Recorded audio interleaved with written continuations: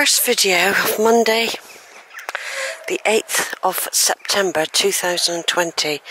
I'm back over Banwell, and I've just walked through the part of the village just to get an impression, because I don't think I've really walked through it before. I've usually driven through it or got off at a bus. Once I think I came over here. I might have cycled. I think I cycled here and had a quick look around the church a long time ago. But from here, as you can see, look, there's a view of Banwell Wood, and of course beyond that top there is on the top there is the hill fort. There's a king grave there. I always take note of any family names.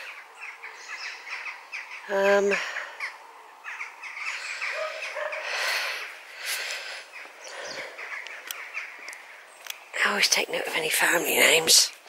So I thought because the hill fort's there, I just will take a little video to incorporate a view of the hill fort.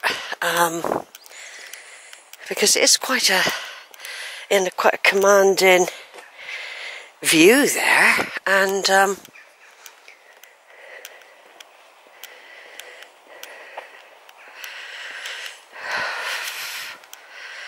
there's another king, Lorna Ann Jane King.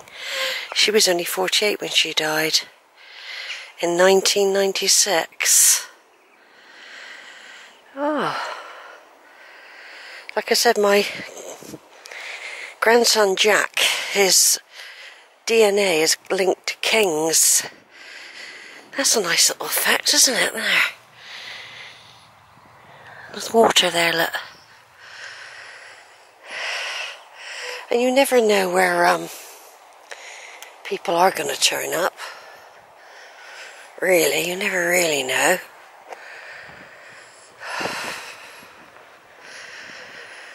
Right, I'm not going to go on the grass or anything. I'm just going to wander down here, get some more pictures of the hill fort. But while I'm here, because it's unlikely I'll keep popping back, it's very rare indeed.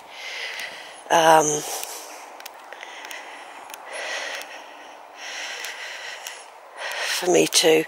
But I do scan graveyards just in case, because I was in the middle of a huge Preston graveyard once when a very rare family name called Stibe appeared, and they were related to me.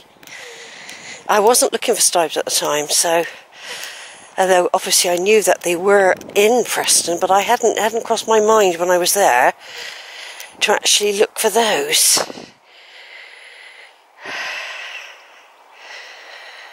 Right, so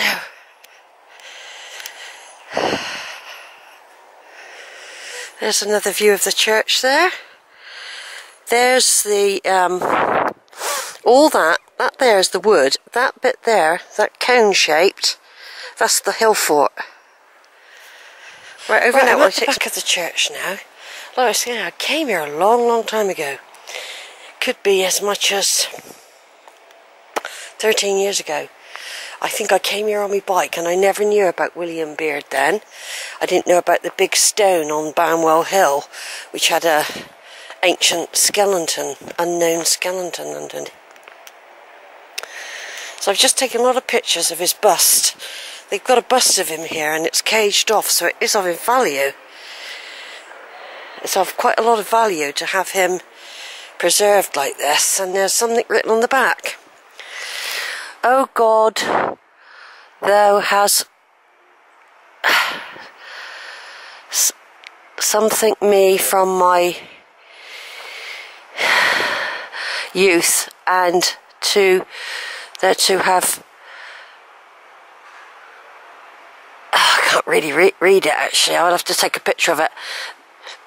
The wondrous works, now also when I am old and grey-headed, O God, forsake me not until I have shown thy strength unto the generation, and thy power to every one that is to come. Okay, I think it might be 71. Okay, I've got to take a picture of that as well then in a minute. I'm going to see if the church is open. I don't know if it will be, but yeah, I must make a note of that inscription. So there he is, look, I've taken pictures of him up close, and I've also taken pictures of this in memory of William Beard of Ford Cottage, Banwell, who died January, I can't quite read it, 18 something or other, aged 95 years. Also Ruth Beard, his beloved, aged 74, buried. Yeah, so what I'm saying is I can't quite read all that, but I have taken pictures of it. So there he is, look, remembered. I've got a picture of that I found online of him as well. Right, I'll just turn off for a minute and take a picture of no one about. William Beard, yeah. I went up to Banwell Hill and found your big stone that you put up there, so there's a lot of history up there, isn't there? A lot of history, William. And you haven't been forgotten for your words either. Yeah, so Beard. Sounds a very southwest name, doesn't it? Beard. I'll just have a look around at any others while I'm here that might surface when and this had rails around it. They didn't take William Beard's, if you notice, unless they put some more up after the war, because all railings were removed during the war, because they needed to melt them down for weapons, believe it or not. Can you believe that? Fowler, Thomas Fowler, died 1864, age looks like 16. Also George Fowler, who died 1878, age 39. It's a Fowler grave.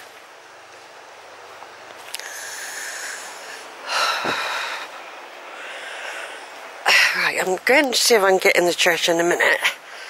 First of all,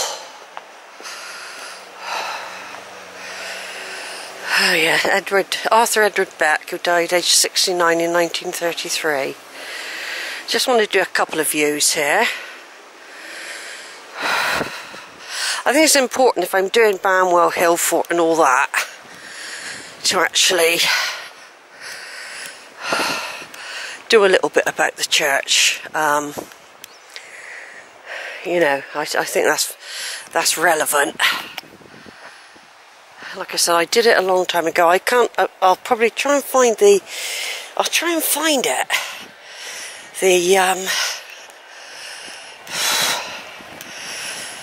The DVD. I'll see if I can find it.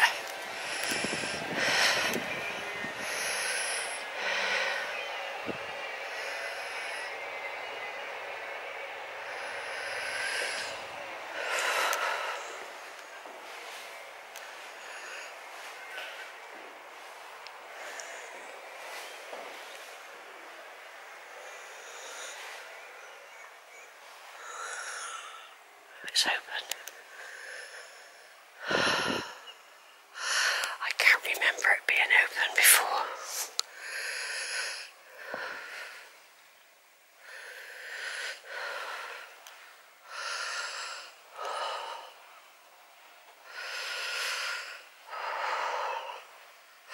I'll do a quick video in case somebody comes in. It's a lovely font with a lovely cap, isn't it? Oh, lovely ceiling. Right, I'm back on. Lovely red carpet, lovely font with a lovely cap. There's lots of ribbons around. This is all to do with distancing because of the coronavirus event that's going on all around the world. distancing is happening, so they separate people. Look, so you can't go in that one, but you can go in that one, things like that.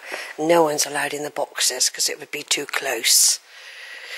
So if it, like I say, this event is affecting everybody widely.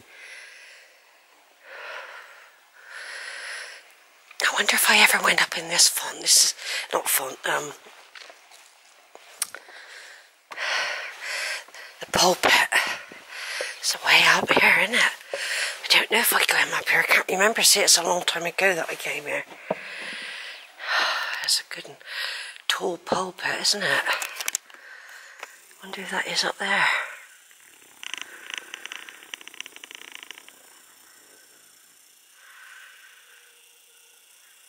Somebody with a sword.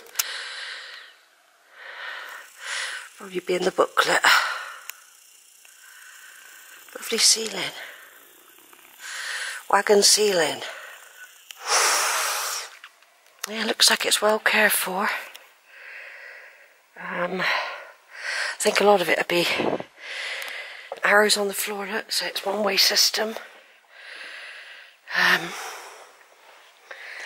Lovely big organ. Look how close I am to the pipes. Massive, isn't it?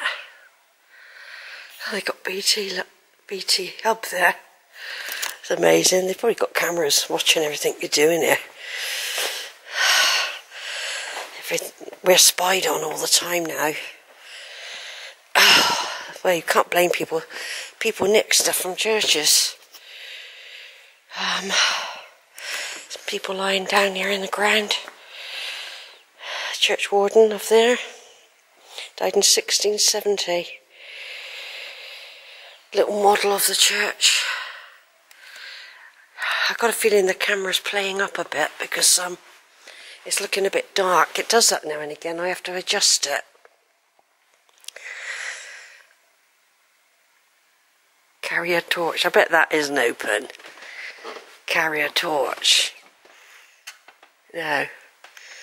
No, they don't normally have the towers open anymore because not without an escort, I think. It's a bit dodgy, isn't it? Another little Lizzie part of the organ. I expect this is locked. Someone will come in a minute because what happens, all this is, all these sort of places are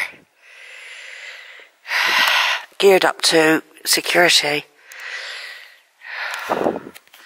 So I can only look.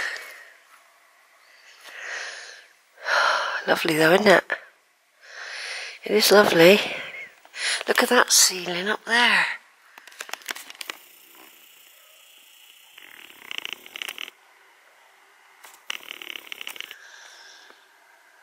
It's not coming out very clear. The camera's playing up today.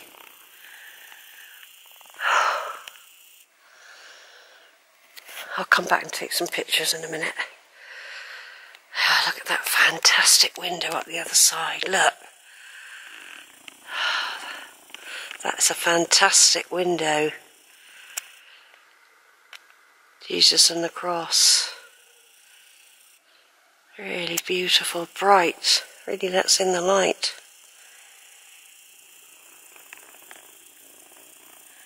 Like I said, a very, very tall pulpit, that one. So the vicar can really see everybody and they can hear him well, I expect. Especially imagine the organ behind playing when he's up there. The high altar with a rood screen. Lovely, strong rood screen. There's the leper window. A leper window, look, it's got everything here. Isn't it? What was this?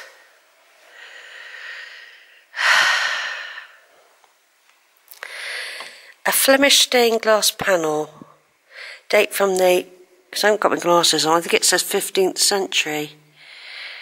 The roundels were made in the Netherlands in the 16th century. Vicar Turner in 1838 to 96 brought them to this church from the continent in 1856 and had them fitted in the windows of the priest's vestry off the north side of the chancel. In 1984 they restored and mounted on this light box, a gift from the late Marjorie Wilday, in memory of her husband, Lawrence Charles Wilday. I'll take a picture of this I'll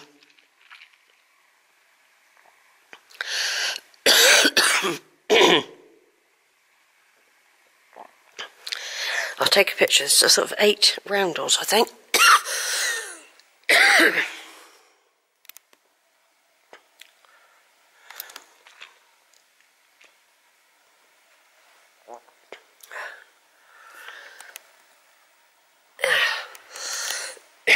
I'm just going to turn off a minute and take some pictures.